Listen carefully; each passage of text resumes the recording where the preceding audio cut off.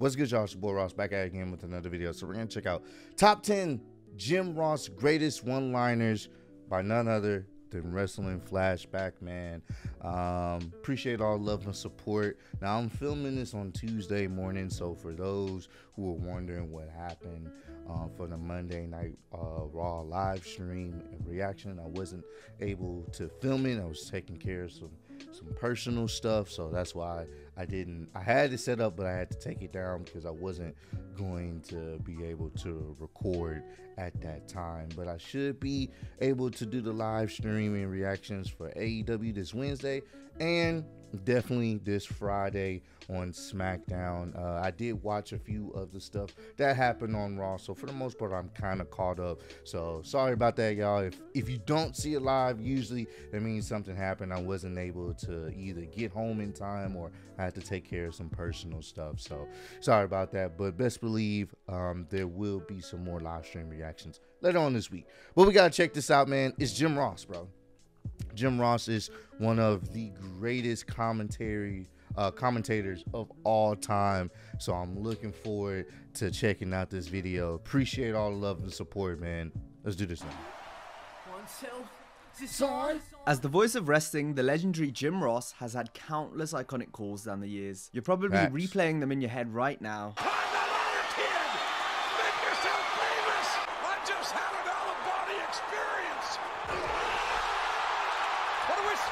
What did we just see? Just goosebump inducing moments, man. What did we just see? And that's no surprise, given how good old JR provided the lyrics to some of the sport's greatest moments. He's got his ass buried in his daddy's crap. Look to his lips on the biggest ass. $1 million princess has become a Dairy Queen. And throughout his illustrious career, he's had his fair share of go-to lines and catchphrases, most of which fans still remember and recite to this day. So for this video, we're counting down the top 10 Jim Ross one-liners. First to some honorable mentions. JR's unique vocabulary gave us some classic one-liners. For example, a wrestler jogging or getting away at a pace that was anything faster than walking usually resulted in JR saying that they were running like a scalded dog. When a match would get truly physical, he would describe it as bowling shoe ugly. Got a bowling shoe ugly. This is a bowling shoe ugly man. Bowling shoe tendencies. It's somewhat ugly. And when things got hardcore, he would scream, Look at the carnage! Look at the carnage! and describe a superstar as being broken in half. Cactus! For God's sake! Cactus has broken in half! The poor son of a... He's broken in half! But sometimes the action would be a bit too much for him to take, which led to him shouting, "Enough is enough." Enough is enough! That's enough! No! That's enough! Stop it! That's enough, goddammit! Stop the damn match! And somebody stopped the damn match. Yes! Oh, God! Somebody stop this! Somebody stop the damn match! Enough's enough! He even tried to get over some unexpected catchphrases, such as, Who is your daddy? Who's your daddy, Undertaker? Toe slam! Toe slam! Who's your daddy, Undertaker? Nevertheless, his passion always shined through and made him a joy to listen to. But now, onto the main list. Number 10, Jezebel. Jezebel. All right, for a Jezebel. When JR called the girl a Jezebel, then you knew she was in trouble. She's a Jezebel with 2 tongues. What exactly is a Jezebel? It's an evil woman. That, or she was a conniving heel that constantly did things Jim didn't like or agree with. That Jezebel has no right to be in a ring. But once they eventually got their consequence, JR would feel vindicated.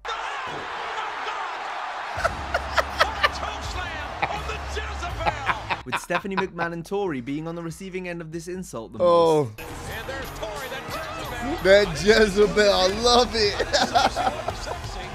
She's a Jezebel. And that Jezebel running for her proverbial skin. Number 9, tougher than a $2 steak. This is the classic tougher than a $2 steak, let me tell you. One of JR's most self-explanatory descriptions would be when a wrestler was said to be tougher than a $2 steak. Bam! Listen, Barrett's tougher than a $2 steak. That's an image which is easy to imagine. Plus the line itself has that signature JR charm. He's tougher than a $2 steak, no doubt about it. while also making for a funny t-shirt. What is concerning though is that the fact that $2 steaks, or better yet even $1 steaks, actually exist. Tougher than a $2 steak. How much is a $2 steak anyway? Number 8, government mule. Shawn Michaels getting whipped like a government mule. Being whipped like a government mule was JR's way of saying someone was getting their ass kicked. He just whipped Bishop's ass. Government mule, I love it. You're a damn fool. The king beats you like a government mule. Usually the wrestler in question would be taking a one-sided beating. Whipping Jericho like a government mule. This is without question one of Jim's most used and therefore most quotable lines. Christian whipped like a government mule here. However, the backstory of the phrase is actually quite interesting, as slaves who were freed would be promised 40 acres of land and a mule. Although, the quality of the land would typically be quite poor, and the slaves would take out their frustration on the mule that the government had also provided them. Now, Ron getting whipped now like that government mule we talked about. Mules that the government owns. Number 7, don't do it. Don't do it. Don't do it. Yes. JR was such a good announcer that he could make a relatively simple line mean so much. There's people in there. And this would be the case anytime he said, Don't do it. Please, man, don't do it. Don't do it. Your family, man. Don't do it. This resonated with the viewers since we as fans would usually be thinking the same thing. Yeah, don't do it. The wrestlers, however, pretty much never took Jim's advice. Nope. Do that. Don't do it, damn it. Reach in your heart. Don't do it. Instead, opting to go through with the spot, but that's what made the line more impactful, as it could lead to a greater punchline, and that's one of the things that makes JR such a good commentator. Don't do it. Don't do it. Because even his setup lines were so effective. No, don't do this, John. Good God Almighty. Number 6, business is about to pick up. I like when Jim Ross says Business is about to pick up here. If JR This is bringing proclaimed back that so business many is about to memories, pick up, man. then you knew that big things were about to go down. Oh, I I think love business may JR, be picking bro. up for the Undertaker. And business is damn sure about to pick up. This line alone would be enough for fans to get hyped about what was to come. And folks, business has picked up. It became so iconic that it could easily add to a match or enhance a segment. Our business is about to pick up here. And this is one of the reasons Jim Ross is thought of so highly, as his commentary helped memorable moments become unforgettable. Say it, JR. Business is about to pick up. Well, King, I think business is about to pick up. There we go. business just picked up. JR doesn't work here anymore. Number 5, Slobberknocker. Yeah, Slobberknocker, man. Once business had eventually picked up, it usually meant we had a Slobberknocker on our hands. Yes, we It's did. gonna be a slobber knocker. Oh, I love It's gonna it. be a slobber knocker to say the very least. The slobber knocker of the year, King. A Slobberknocker proved to be the perfect description for a big match that was to come, or for a great match that had just taken place. Back in Oklahoma, Bobby, we call a match like this a slobber knocker. A slobber knocker? That's right, because it's going to be physical, smash mouth wrestling. That is I love it. definitive slobber knocker. Well, that's a damn slobber knocker, isn't it, JR? Oh, Triple H. God Almighty. Good God Almighty. Oh my God. God Almighty. Whenever JR said the phrase God Almighty, you knew we had just witnessed something epic or shocking.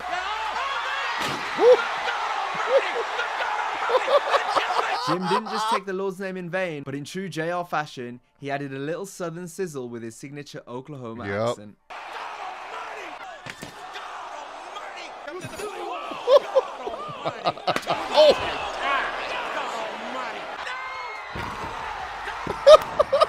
Number 3, Stone Cold. Yes.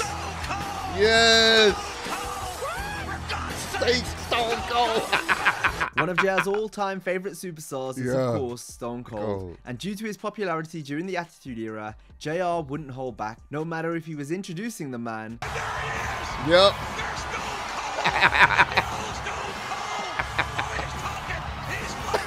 or if he had just won a match.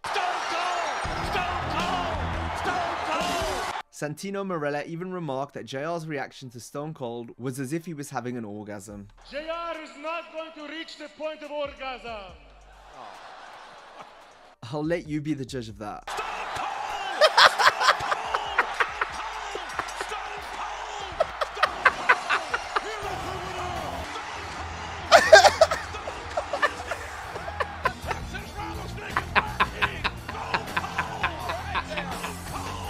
Australian champion, Stone Cold, Stone Cold, Stone Cold. Oh my Number God. 2, son of a bitch. Yes.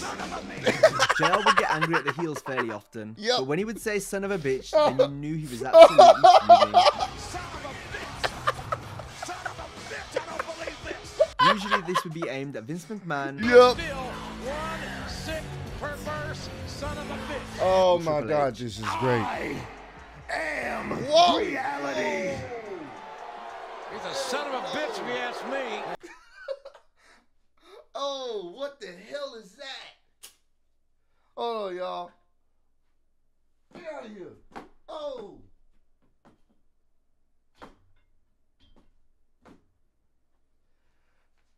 So there was a fly in my room. Now, normally I wouldn't be afraid of a fly, but I've never seen this type of bug or creature. Like, it looked definitely alien and foreign, so I'm leaving all this in for you guys, man. Holy. Alrighty.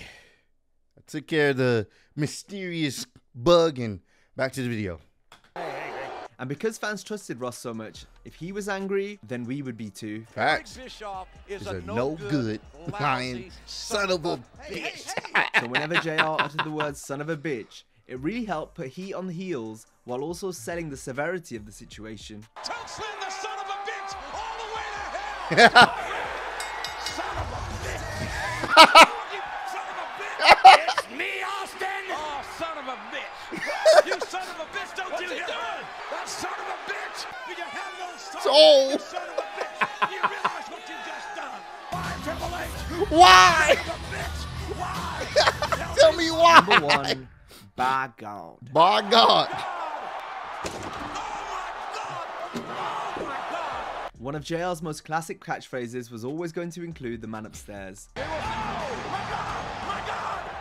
What? My God!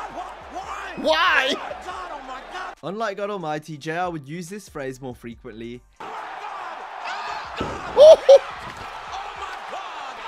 Oh my God! That chair Almost shot. anyone doing a Jim Ross impression will be sure to utter a by God or two.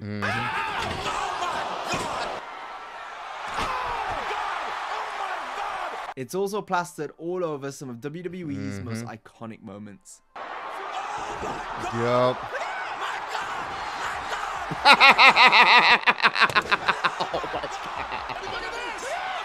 Oh my Jesus.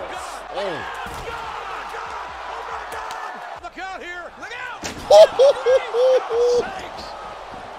My God! My God! My God!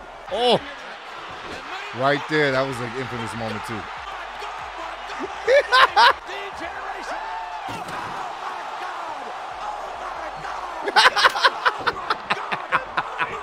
This is so good.